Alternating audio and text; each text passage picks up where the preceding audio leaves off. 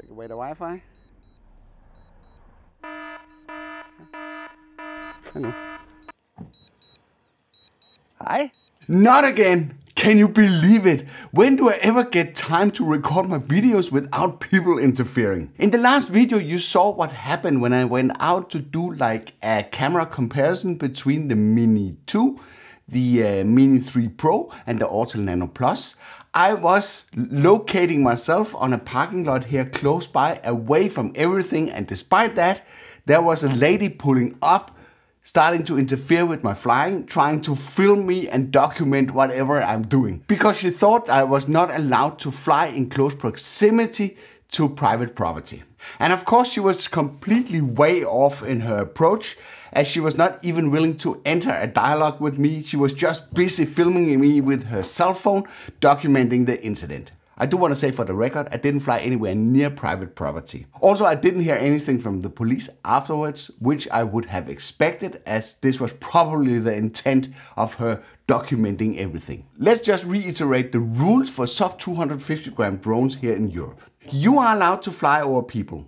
You are not allowed to fly over groups of people. You can fly inside urban areas, but you are not allowed to fly over private property. Also, you need to respect people's privacy. This is not only related to drones, but to cameras in general when you're filming people in public. Also, you need to keep a safe distance to airports, government buildings and other critical infrastructure. Apart from that, there's not many limitations for sub 250 gram drones. But of course you need to use common sense if you want to minimize situations like the ones with the Birdlady and also the Birdman that has previously been posted here on the channel. Apart from producing premium content here for the channel, it's also pretty annoying for me when I concentrate about doing videos for you guys that I have to deal with these kind of persons. So this was the reason why I decided when I had to do like a DJI Mini 3 Pro signal test to go outside the city to a well-known location where I've flown many times without any issues. These are just plain fields, but I know from experience that this area is prone to trouble. At least it was with the old smart controller that had a ton of connection glitches and deterioration of the signal when flying in this area. It's probably caused by a cell phone tower that is located close by. And by the way, if you want to see the signal test, I will make sure to link that in one of the end cards. So I was concentrating very deeply and I was trying to do all sorts of things with my cell phone and AirPods to try and see if I could break the connection to the drone that was located somewhere 300-400 meters out over the field. Testing all sorts of combinations, enabling or disabling both Wi-Fi and Bluetooth. No, should not stop screen recording. We put it in airplane mode here. Take away the Wi-Fi. Then a white van appeared and it was pulling in and parking next to me on this remote parking spot outside the city. And then you know, it can either go two ways. Either it's somebody that's interested in what you're doing, or it's somebody that wants to approach your flying. I always start out friendly by greeting people. Hi. But to be quite frank, I was actually a little bit annoyed that I had to deal with this right now. So the guy steps out of the van and immediately starts to scout the horizon. Then he kicks off the conversation by saying, "Are you the one that is flying your drone over my property over there?" I immediately tell him, "I'm not the one."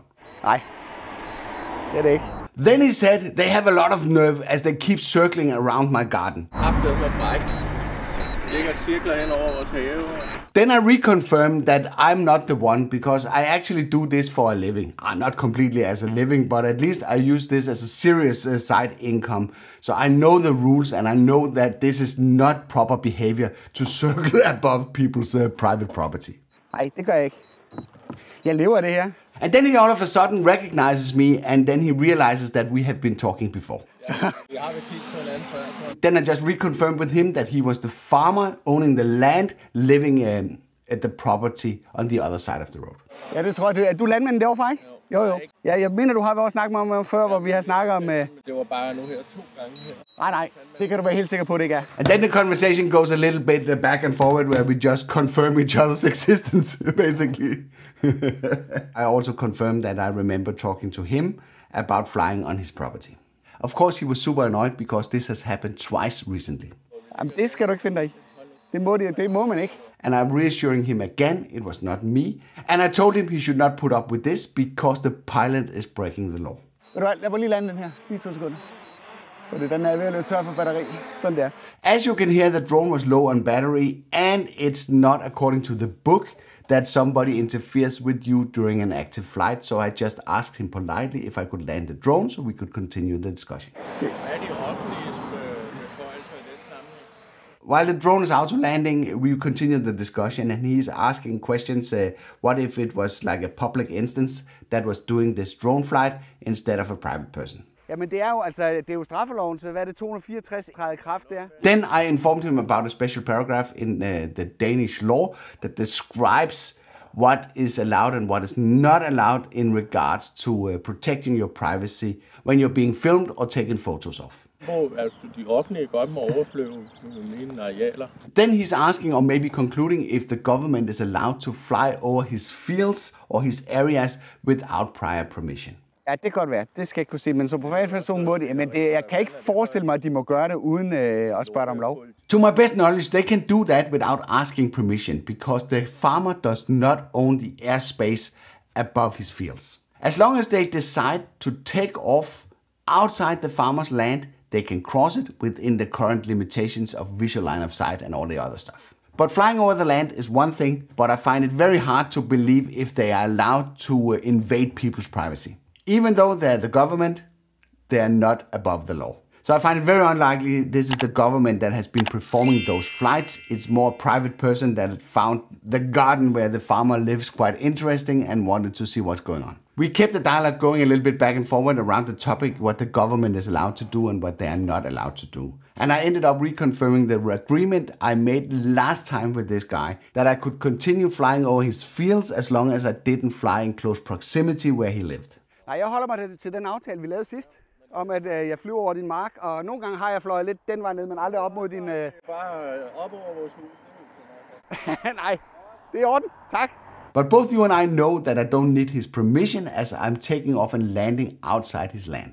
But it's still better to have a common understanding so I can just go to this spot and fly whenever I need, and I don't need to worry about this guy approaching me trying to escalate the situation. So this was a very good example that you can't really predict what happens when people are approaching you when you are out flying. This time it was a very pleasant encounter, very, very different from the 2 other situations with the Birdman and the Birdlady. In case you missed out these 2 videos, I'll make sure to leave those in the description below. I perfectly understand the reaction from this guy. I would also be super pissed if there was a drone zipping around inside my garden all the time when I just wanted to be left alone and enjoy my privacy. Also, if you're interested in the signal test that I was actually performing that day, as well as other videos about the DJI Mini 3 Pro, I've compiled a playlist with all the videos that I've made around this great drone that you can access through this card. I hope you liked this video. If you did, then feel free to give it a like. If you didn't like it, feel free to press the dislike button twice. Thank you for watching, and I'll be seeing you around.